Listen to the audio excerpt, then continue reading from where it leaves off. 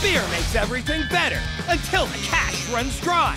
So how does a guy say, "Hit me again," to the bartender and not the bouncer? How can a guy get free Brewski?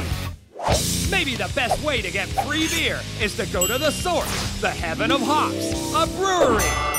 According to the Brewers Association, most companies give free samples at the end of their tours, but they're teeny! So a brewery tour ain't the way to go. Hey, lots of bars have ladies' nights where chicks chug for free. Should dudes dress up in drag and drink on the house? 2.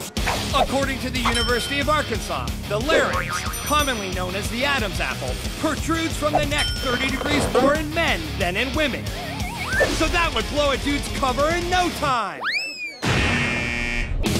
Brewery tours and dressing in drag won't let a dude drink for free.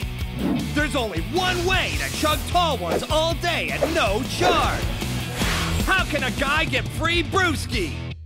All he's gotta do is go and get it at the local public landfill. Warning, drinking expired beer from a public landfill may be hazardous to your health. If a guy's got no cash, how can he find free Brewskis in the trash? Over 45 billion bottles and cans of beer are produced every year. The expired beer sometimes can wind up in the landfill because it's just cheaper to dispose it in the dump than trying to recycle. According to the Brewers Association, less than 1% of their waste was disposed in landfills in 2009. But that's still an astounding 45 million beer bottles a year! It's a drinker's wet dream!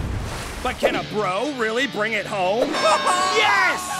According to the Columbia Daily Tribune, 2 sanitation workers from a public Missouri landfill scored 50 cases of beer that were past their expiration date.